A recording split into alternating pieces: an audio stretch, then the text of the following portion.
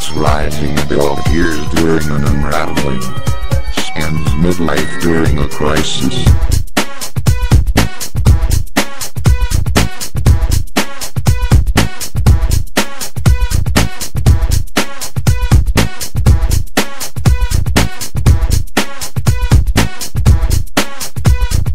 Spring the first turning of the tide brings a renaissance to community life with a new civic order in place. People want to put the crisis behind them and feel content about what they have collectively achieved.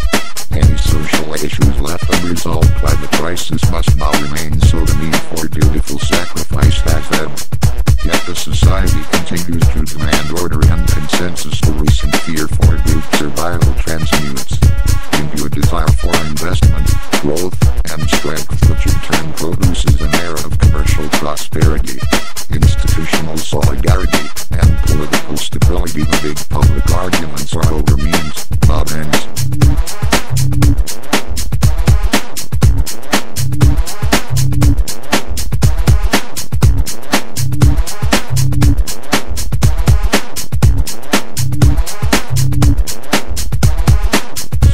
Second turning, the awakening.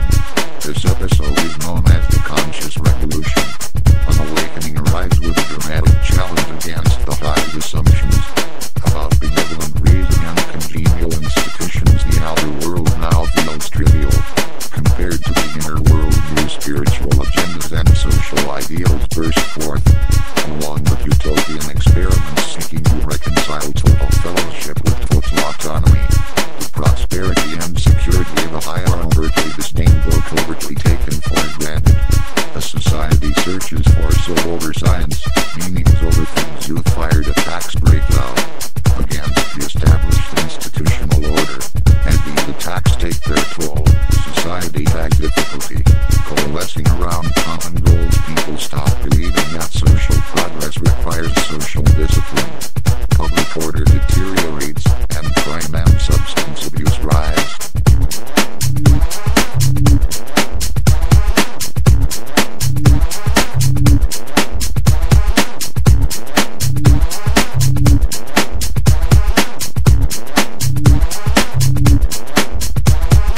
All before turning, the unraveling. An unraveling begins as a society-wide embrace of a liberating cultural forces set loose by the awakening. People act their fill of spiritual rebirth, moral protest, and lifestyle experimentation.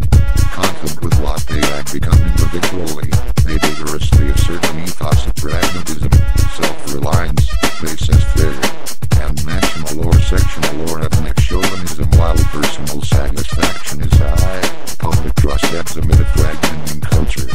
Harsh debates over values and weakening civic habits. The sense of guilt which rewards principle and individuality reaches its zenith. As moral debates brew, the big public arguments are over ends, not means. Decisive public action becomes very difficult. As community problems are deferred, eventually cynical alienation hardens into a brooding pessimism. The approaching specter of public disaster ultimately elicits a mix of paralysis and apathy.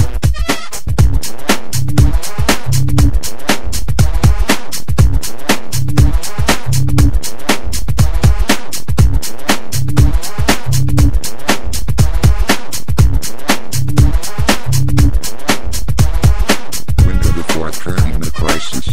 A crisis arises in response to sudden threats that previously would have been ignored or deferred, but which are now perceived as dire great worldly perils. Boil off the clutter and complexity of life, leaving behind one simple imperative: the society must prevail. This requires the solid public consensus, aggressive institutions, and personal sacrifice. People support new efforts to wield public authority, whose perceived success is soon justifying more of the same. Government governs, community obstacles are removed, and laws and customs have resisted change for decades or strictly shunned aside. A grim preoccupation with civic peril causes spiritual curiosity to decline. Public order tightens, private risk-taking abates, and crime and substance abuse decline. Families strengthen, gender distinctions widen, and child rearing reaches a smothering degree of protection and structure. The young focus their energy on worldly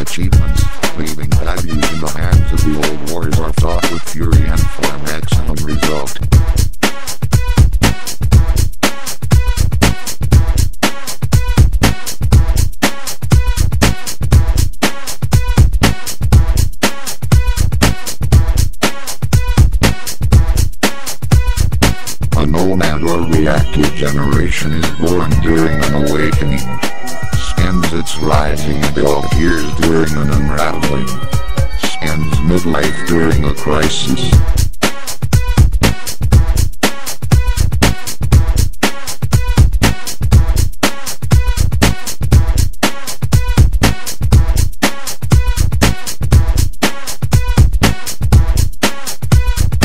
A nomad or reactive generation is born during an awakening, ends its rising above appears during an unraveling, ends midlife during a crisis.